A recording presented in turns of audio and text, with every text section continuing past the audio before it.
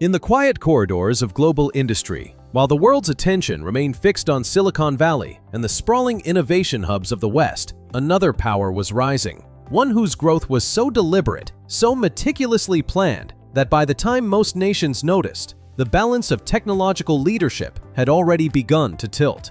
This is the story of how China, once known as the world's factory, became the engine of the world's technological future. From the rise of the artificial intelligence chatbot DeepSeek to the cultural domination of apps like TikTok, Temu, and Shein, China's digital expansion represents not just a new phase in innovation, but a fundamental shift in global power. It's a story that begins not in the boardrooms of tech companies, but in the offices of policymakers in Beijing. In 2015, the Chinese government unveiled an ambitious national strategy called Made in China 2025, a blueprint to transform the nation from a low-cost manufacturing base into a high-tech powerhouse, capable of producing the world's most advanced technologies.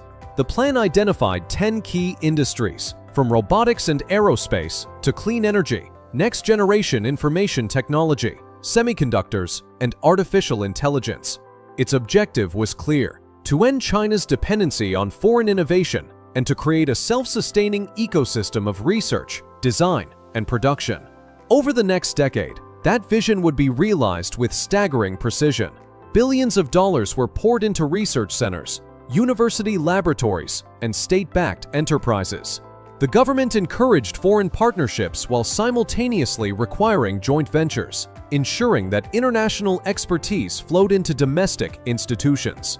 By 2020, China had already spent more than $600 billion in grants, subsidies, and acquisitions aimed at achieving technological self-sufficiency. The results were visible across multiple fronts. In the field of electric vehicles, Chinese automaker BYD surpassed long-standing global leaders, becoming the world's top EV manufacturer. China's advantage in battery production, responsible for over 70% of the global supply, further solidified its dominance. The same pattern unfolded in renewable energy. In solar power, Chinese firms now control between 80 and 95% of the global supply chain.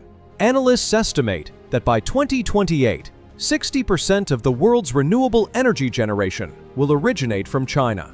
In drones, companies like DJI from Shenzhen command more than 2/3 of the global market, making China not just a supplier of consumer drones, but also the defining force behind drone-based technologies in logistics, filmmaking, and defense. The story of DeepSeek perfectly captures this transformation. When the AI company faced restrictions on accessing advanced American microchips, the kind needed to train large language models, it innovated around the problem. Using older hardware and more efficient algorithms, Chinese engineers managed to produce an AI system that astonished experts worldwide. DeepSeek became a symbol of resilience, proving that ingenuity could triumph even under technological isolation. Similar resilience was seen in Huawei's story. Once at the forefront of global 5G networks, Huawei was struck by crippling US sanctions in 2019 that cut off its access to critical chips and software. Many thought it would mark the end of Huawei's leadership, but instead of retreating, the company pivoted inward, investing heavily in domestic chip making. By 2023, Huawei unveiled a smartphone powered by a Chinese-made processor far more advanced than what Western analysts believed was possible under sanctions. That device wasn't just a phone. It was a declaration of China's capacity to adapt, innovate, and compete, even when the odds were stacked against it. At the consumer level, the cultural influence of Chinese tech firms has been no less remarkable. TikTok became the first non-US social media platform to dominate Western markets, reshaping global entertainment and redefining how a generation communicates. Its algorithm, refined, data-driven, and remarkably precise, outperformed Silicon Valley's best efforts, forcing companies like Meta and YouTube to rethink their entire engagement strategies. Meanwhile, Temu and Shein emerged as new forces in e-commerce, blending China's massive manufacturing base with cutting-edge digital logistics. Their success wasn't just about low prices. It was about mastering the algorithmic economy, where consumer data and supply chain agility converge to form unstoppable business models. Yet this technological ascent has not come without controversy. Western governments have accused China of unfair state support, industrial espionage, and intellectual property theft. The United States Congress reports that over $1.5 trillion have been allocated by the Chinese government for research and acquisition, a figure critics say distorts free market competition. Beijing, however, maintains that its approach is no different from the state-supported industrial revolutions that powered the West in the 19th and 20th centuries. What cannot be denied is that this model, a hybrid of state capitalism and strategic innovation, has worked. The Made in China 2025 initiative achieved over 86% of its initial goals, according to independent analysis. In some areas, such as electric vehicles, solar energy, and quantum computing, China has not merely caught up, but surged ahead. Chinese researchers now publish more quantum-related papers than any other nation, and their progress in photonic computing, superconducting circuits, and cryptography is narrowing what was once a vast gap with the West. The implications are profound. Technology has long been a measure of global influence, and as China's share of critical industries expands, its leverage in international diplomacy, trade, and security grows with it. This shift has already prompted new waves of strategic counteraction. The United States and its allies have imposed export controls on semiconductors, restricted access to advanced lithography machines, and introduced massive funding programs to reclaim technological leadership. In 2024, Washington announced a $500 billion AI infrastructure initiative aimed at ensuring America remains at the forefront of artificial intelligence. Japan, South Korea, and Germany have followed with similar investments. But for China, these measures serve as both challenge and motivation.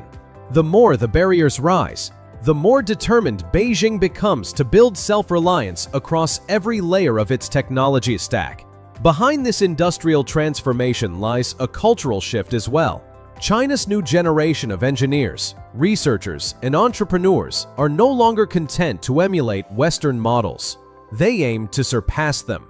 The cities of Shenzhen, Hangzhou, and Shanghai have evolved into sprawling innovation hubs where state laboratories, startups, and universities collaborate in a dense ecosystem of experimentation. This synergy has created what many economists describe as a tech civilization, a society organized around perpetual invention, where the boundaries between science, governance, and industry blur.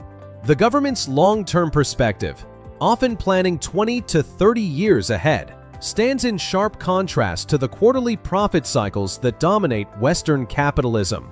This patience has become one of China's greatest strategic advantages. Still, there are vulnerabilities. China's semiconductor sector remains its Achilles heel. Despite recent breakthroughs, it continues to rely on imported lithography tools and high-end chip designs. And while Beijing's drive towards self-sufficiency accelerates, the United States and its allies are doubling down on efforts to isolate China from the most advanced chip technologies. The battle for semiconductor supremacy may define the next decade, determining not just who leads in AI, but who controls the future architecture of global computing. For now, however, the direction is unmistakable. The digital world, from the drones that film our skies to the platforms that shape our opinions, increasingly carries a Chinese imprint.